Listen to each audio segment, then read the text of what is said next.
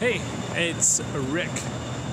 Rick from CodeWithIntent.com. I'm coming at you with another video today, and this is going to get pretty good because we're going to be talking about the release of Angular 5. Yes, you did hear that correctly. The release of freaking Angular 5.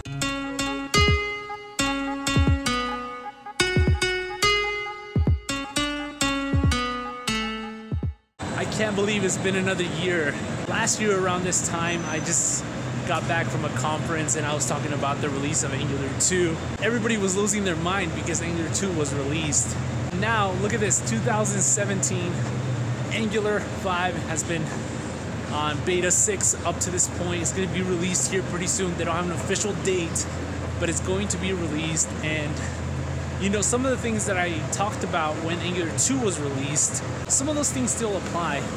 And if you're wondering what I was actually talking about for Angular 2, is I want you to go here on the channel, and there's going to be a video on the top things you need to know before you use Angular 2. Go check that video out because I go ahead and talk about some of the things that I talked about in multiple videos, which is the death of projects, and you know, how to anticipate change, how to deal with change, and then how to phase out old libraries such as Angular 1, Angular 2, Angular 3, Angular 4. I don't think there was Angular 3. Angular 4, and then now we're going off to Angular 5, and pretty soon we're going to be off to Angular 6 and Angular 7.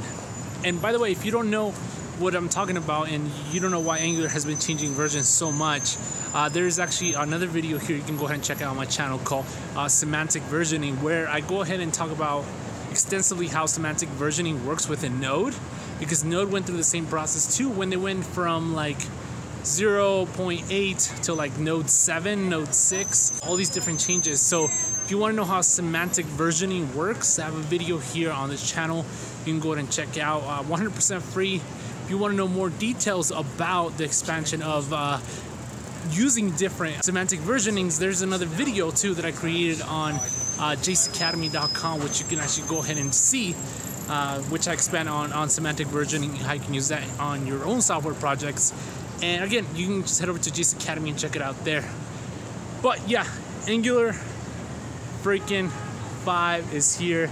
I'm excited. I'm actually going to be using it for one of my clients, and we're actually going to be creating a pretty extensive project that's going to involve, you know, multiple things, and we're going to be using Angular 5 at essentially an enterprise application, something that's, you know, well above 60,000 lines of code. And obviously that's server side and client side, not just client side. Client side is going to be far less, but something to that scale where it's going to include multiple developers, it's going to include multiple testing, multiple use cases, multiple things. And that is that is the use case where Angular really does shine. It isn't, you know, oh, I'm gonna go ahead and create this small little thing, which is where most people try to fit, you know, put Angular in, and it's not.